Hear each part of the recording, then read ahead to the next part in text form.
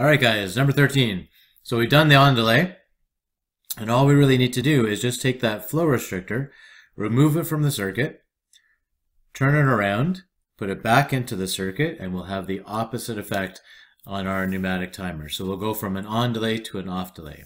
Okay, we're going to use the same components. All we're doing is just swapping out that flow restrictor. So 3-2 push button controls a pneumatically operated 5-2, and the 5-2 is then controlling a double acting cylinder. Provide a delay off signal circuit in which you press the 3-2 push button and the 5-2 pneumatically operated relay changes state immediately. And that causes the double acting cylinder to extend. Once the push button is released though, there's going to be a 5-second delay before it retracts. Okay, let's take a look at how we're going to set this up. Alright guys, so this is our on delay circuit. So all the same components. All we're going to do is we're going to remove these connections here. There we go. Get rid of this guy. Looks good. And then we're going to rotate this guy 180 degrees. Okay, you can see there that we've now changed the orientation of that check valve. So now when the air comes in, we're going to have full flow going from 1 to 2 up to this check valve portion, and you see we'll have full flow in this direction. That should fill up the cylinder immediately, or the holding tank, and then that pressure will also be applied to this portion of the 5-2, changing the state right away. Once we let go of the push button, then all of a sudden all the air that is in here will want to come out and exhaust from 2 to 3. But at that point, the air will then seat this ball right here in the check valve.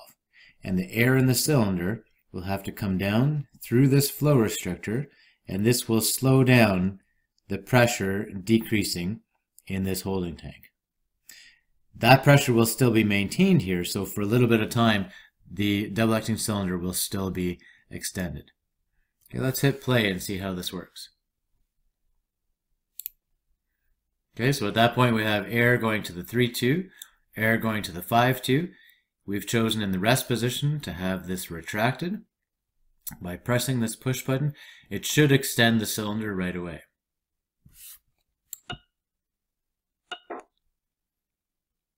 Okay, again, the simulator doesn't work exactly the same as in the lab. So in your lab, this should change state right away.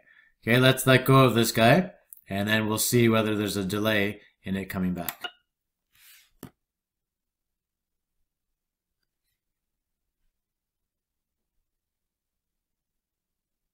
Quite a bit of a delay compared to the first circuit there. You can see that the air is still trying to get out of here. I still have the same settings as the on delay, but crazy delay there in having it go to the retracted position. So for some reason we're going to have to open this guy up a little bit more. Okay, and let's see how it reacts now. We're going to now press this push button, change the state, should change state right away.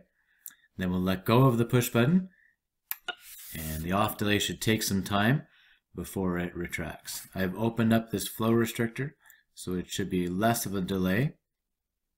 You can see that slowly going back, and then finally goes to the retracted position. Excellent. So, difference between your on delay and your off delay is really just the orientation of this one-way flow control valve.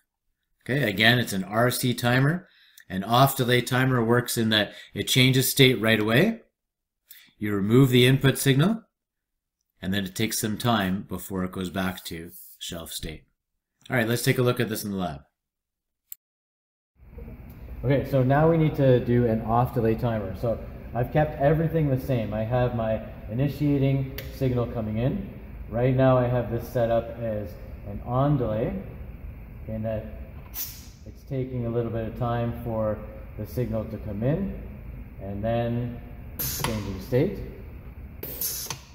But I want to switch it up. I want this to now be an off delay. So I'm going to take this component right here, my one-way flow control valve, and instead of delaying the pressure building up in the cylinder, I'm going to delay how long it takes for that cylinder to exhaust out of the switch here.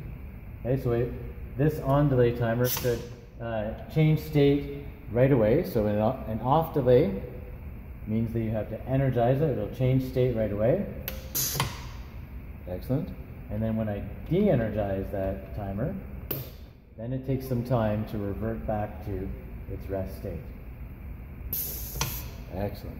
Okay, so again, off delay timer has to be energized. It changes state right away. Then when you de-energize that timer, it takes some time to revert back to its rest state. The pressure in here is slowly going out of this 3-2. Once it gets less than that spring, then it retracts. Okay, one more time.